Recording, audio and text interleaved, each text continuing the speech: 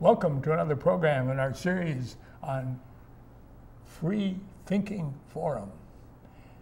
I have another guest today. I had invited your president, Dane Smith, again, but I have the pleasure of getting to know Maureen Ramirez. Yes. The Director of Research, of Policy and Research. Yes. And Maureen, you have experience as a Board of Regents also, a member of the Board of Regents. How did this come about? That's right. Most of my background is in higher education. And that background really started in 2001. I got my first job. I started working at the University of Minnesota. I was an admissions counselor, a freshman admissions counselor, visiting high schools and talking to students about the U of M. After that, I did that for a few years, and then I was an advisor on campus helping students to graduate. And I learned about the U. I learned about the challenges students were facing when they were going through. I was there when they closed the general college.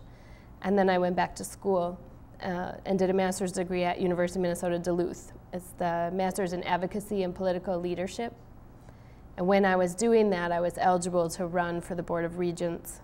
The Regents are the governing board for the university, the way a school board governs a school district or a board of directors oversees a company. But for the University of Minnesota, one of their seats on the Board of Regents has to be held by a student at the time of election. And so while I was a student, that seat was open, and I ran for it.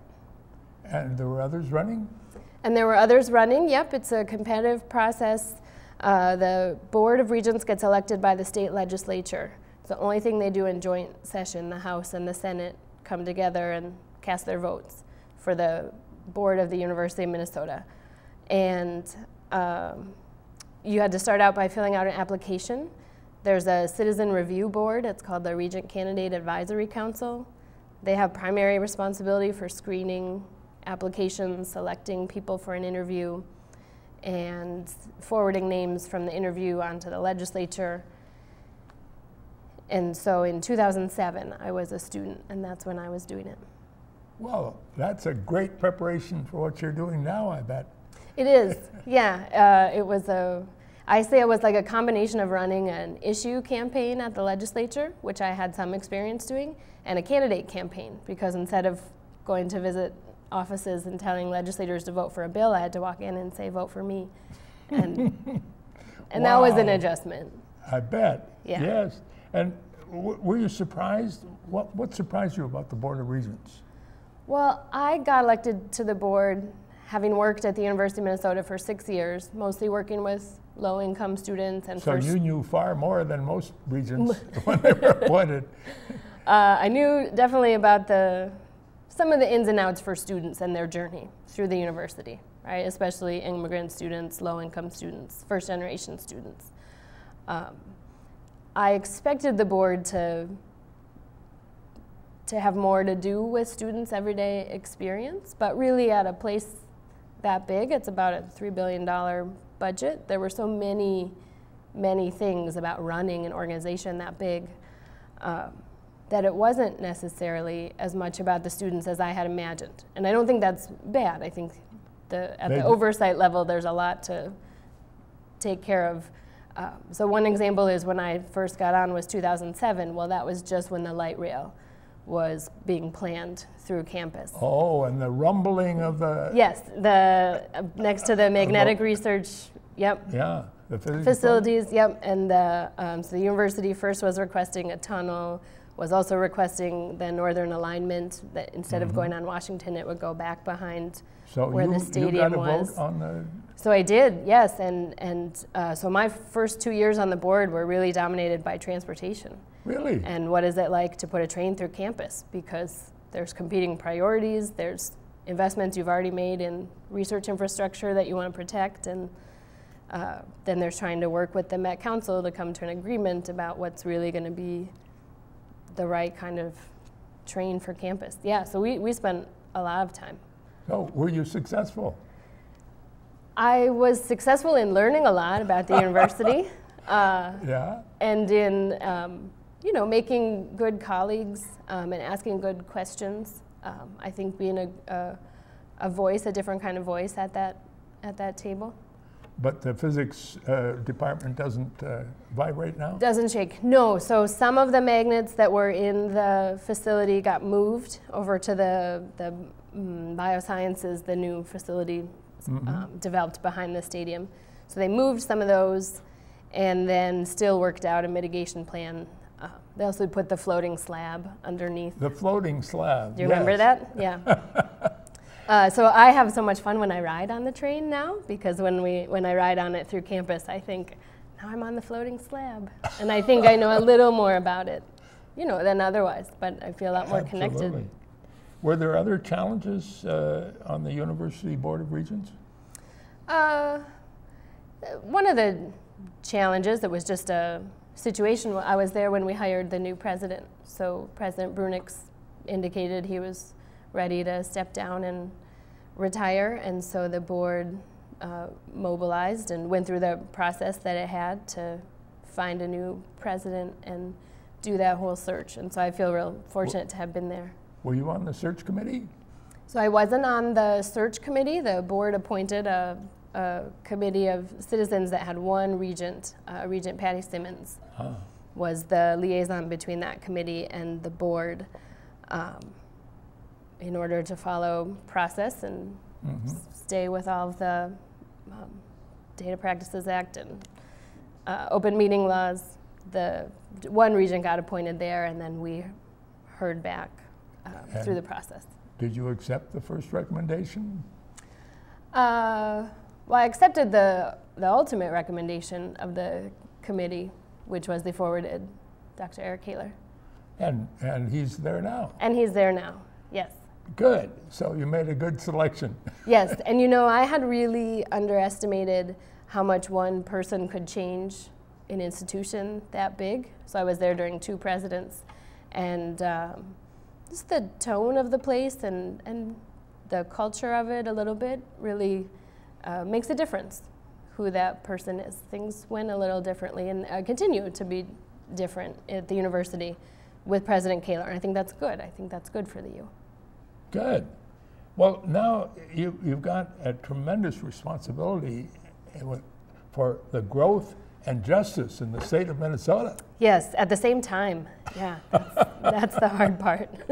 I've interviewed Dane Smith, the president of Growth and Justice, but first time I've gotten into policy and research. Yes. That's your bailiwick. That's my area, yes. And Dane and I work together quite a bit.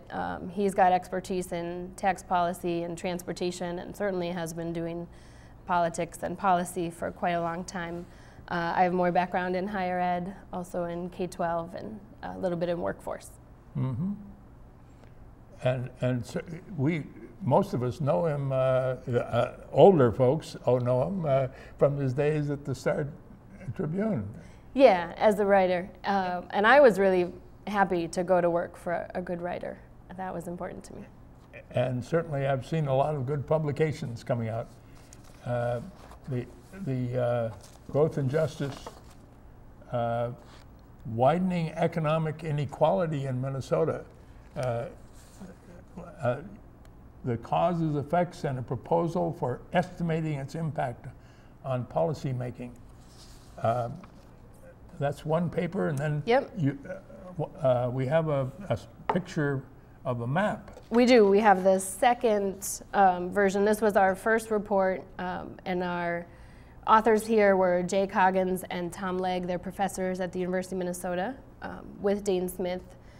This one first laid out economic inequality, but our second, more recent report was Tom Legg and Jenny Wynn, and they did an analysis. Do you have the map? Do I have there? it? I do not. Oh, wow. Let's get it up on the screen. There we go. Oh, there you go. I'm showing through there. I think I am too. Because there's green on the map. Oh, so it's, well, so what you can see, maybe on the maps, maybe not, is this analysis of counties in Minnesota shows that the most unequal counties are in Greater Minnesota and in Hennepin and Ramsey. Mm-hmm. And the circle of counties right around Hennepin and Ramsey have the most equal income levels inside those counties. So there's kind of this donut around the donut of the metro suburbs. Yep, of the suburbs to the exurbs. Yep, you know, Dakota, Scott. And exurbs. Yep, Washington. That those counties have much more equality when it comes to income inside of them, and that the greater disparities are seen on the inside. In Hennepin County and Ramsey County? Yep, and then across greater Minnesota. And that's called the Gini coefficient? Yeah, so G-I-N-I? G-I-N-I, after an Italian guy, yes, that measures the inequality inside of. So these maps mean that we see a lot more difference in the income levels within Hennepin County and Ramsey, as well as some outstate Yes. Counties. Yep. Than we do in the donut around the central cities. Yep. Suggesting that perhaps the urban counties have more in common with greater Minnesota counties than they might imagine. That the disparities that they see, that some very high and some very low incomes in those counties, you know, might give them some common cause with each other. Yeah. I'd like folks to take a look at that map again. Let's see, can we bring it up? Well, we'll let's talk about one of the other projects that you're working on. That HF 1676 and Senate File 1276, the Educational Partnerships Fund. Will you tell us about that? Yeah, this was a focus of a lot of our activity at the legislature this year. And this came about because we're working in greater Minnesota on with some communities that have these educational collaboratives happening. You or your viewers might be familiar with Generation Next in the Twin Cities that's headed by R.T. Rybeck. Oh, yes. And it's a collaborative, a cross-sector group that's looking at education and can folks get this online, or? Yeah, they can see about the project on our website. Here's what it looks like on the website. And the website is simply Growth and Justice with no spaces. That's right. .org. Yep, and spelled out. So the Twin Cities Educational Partnership Collaborative is called Generation Next. But there's communities in greater Minnesota that have similar collaboratives that have some been happening for longer, some are newer, and these are in Austin, Red Wing, Northfield, the Itasca area, and St. Cloud. And this is a national model for this kind of collaboration. And these are the goals, I see.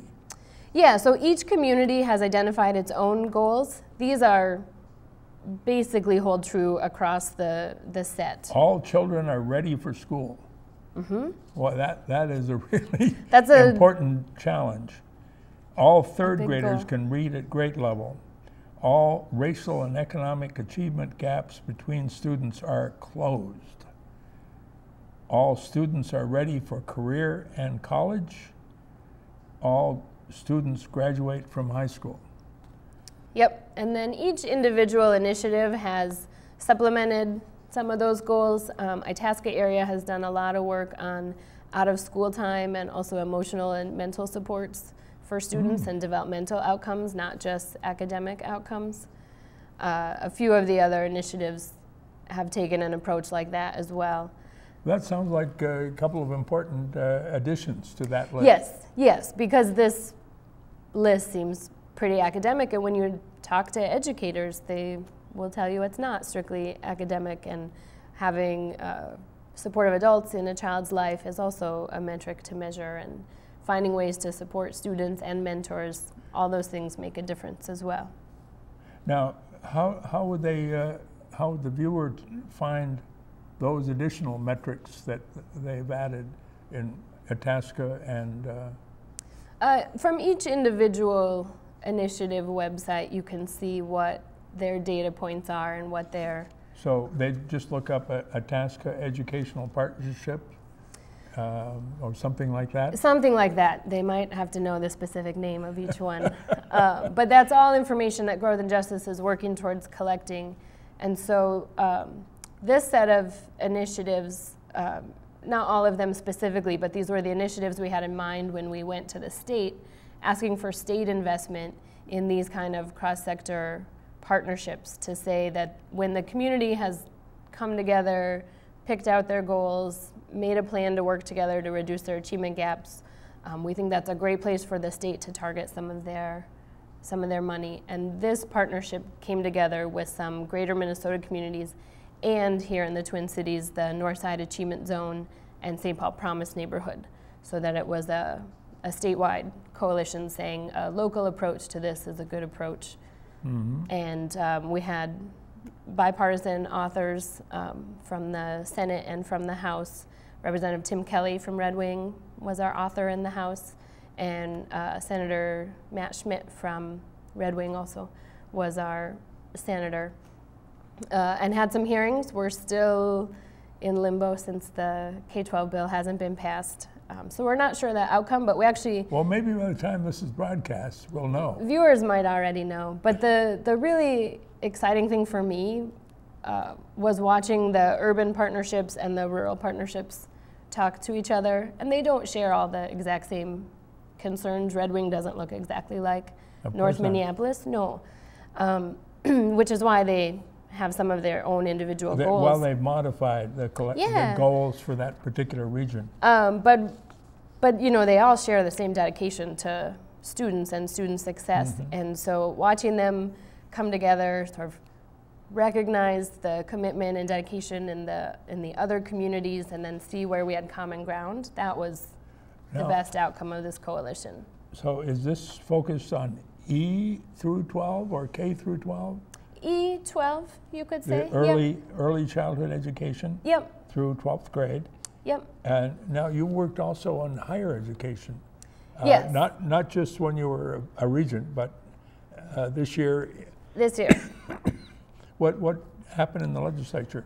This year in higher education, Growth and Justice was specifically interested in a bill or a provision that would set a statewide attainment goal for higher education that would say, all right, the state of Minnesota collectively believes there's a goal we can reach, and there's a standard that we want to set for, and we believe that for workforce needs, and also it can help in, I think, helping the systems differentiate themselves and know what they're working towards, the graduation goals they're working towards.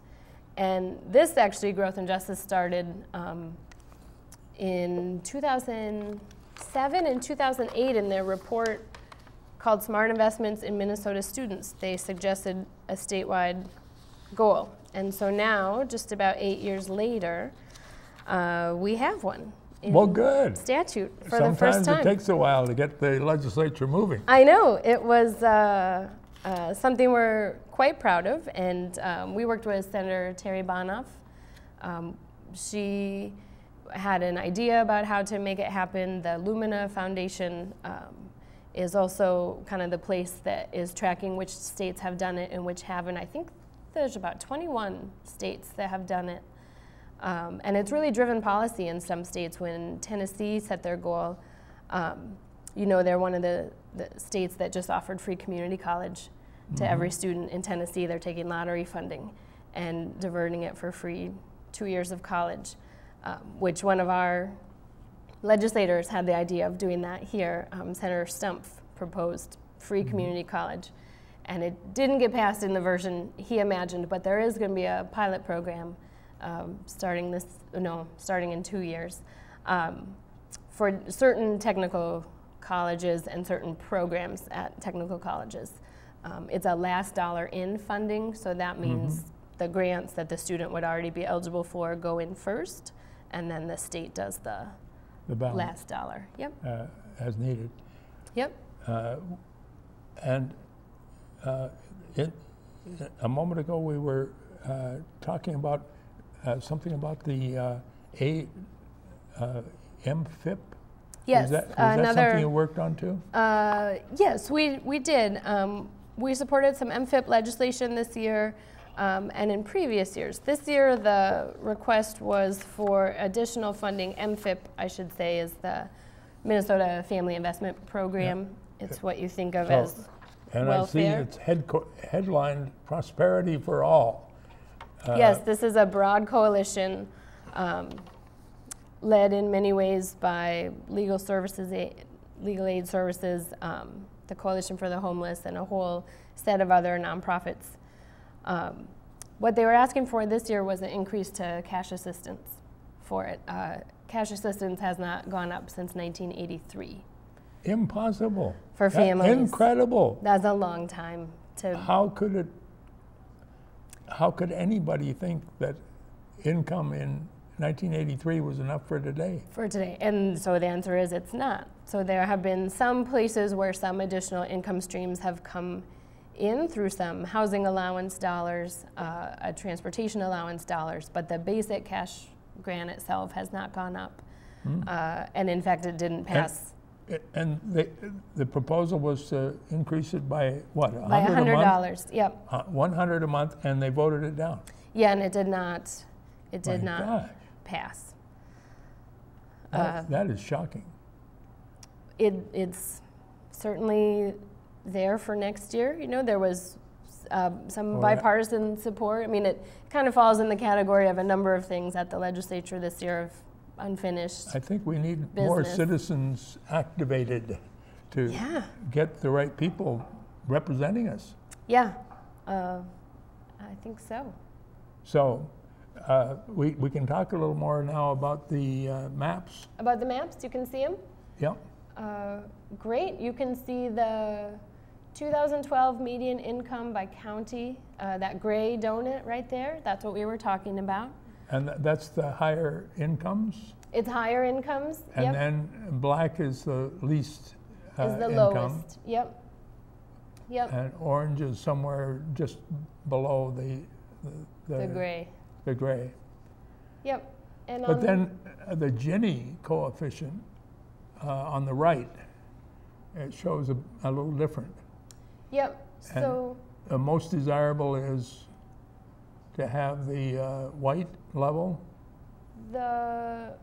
Yes, I think the lower. And so, for example, that looks like Anoka County, Wright County, Chisago County have a more equal incomes of people in those counties. Yep, and Scott County down there as well. And Scott, yeah.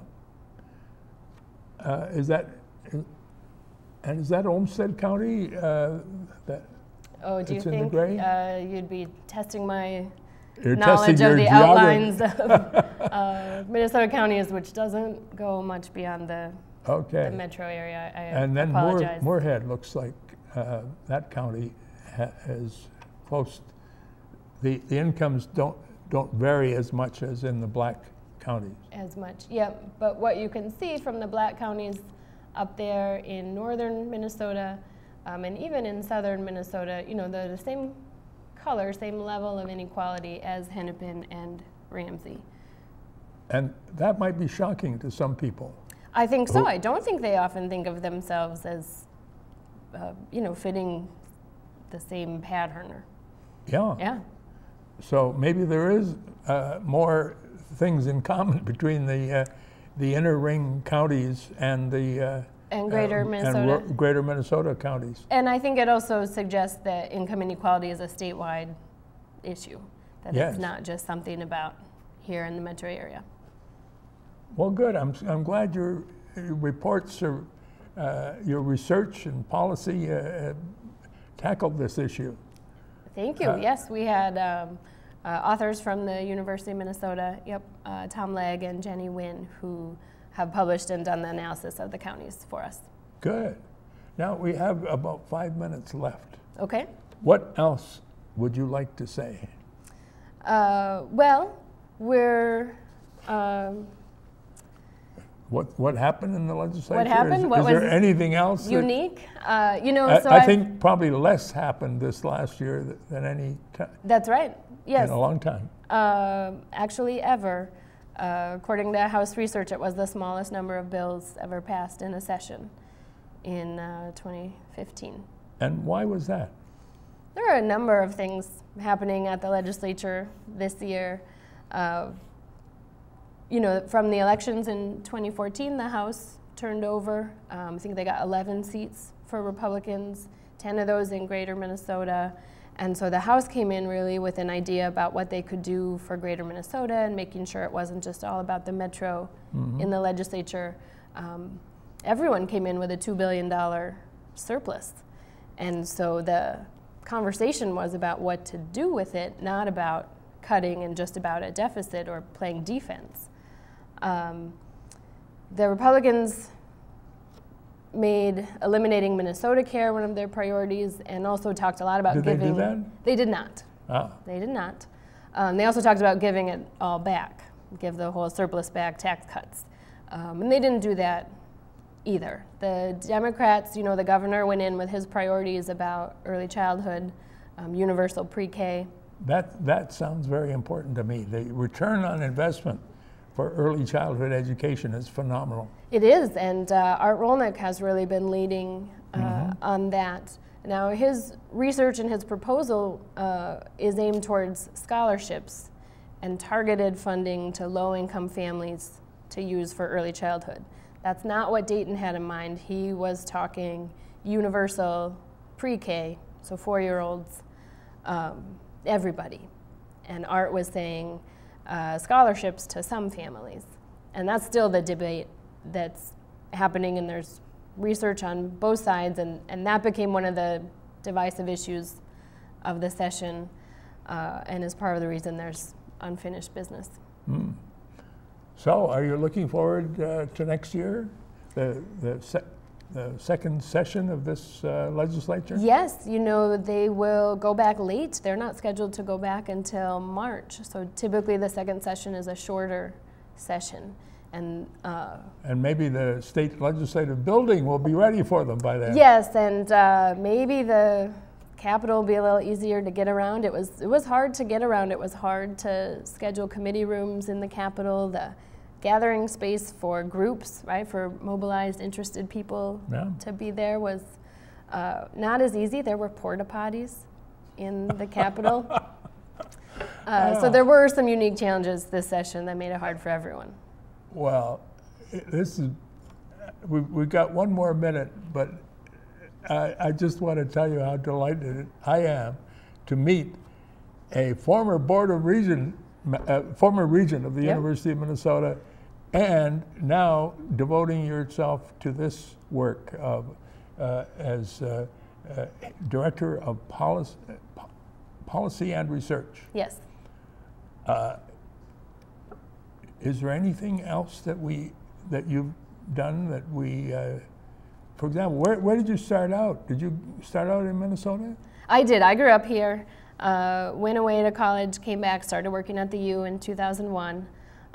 Should tell you I have 2 girls at home. Good. One who's 11 and one who's 8.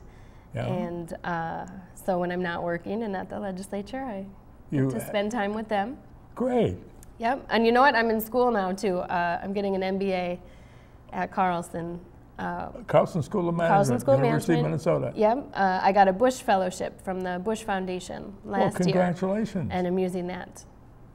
Well, good. We'll look forward to your coming back with even more wisdom. That would be great. Thank you. Yeah, thank you. Thank you for tuning in. Come back next week about the same time, and we'll probably be on too with another guest.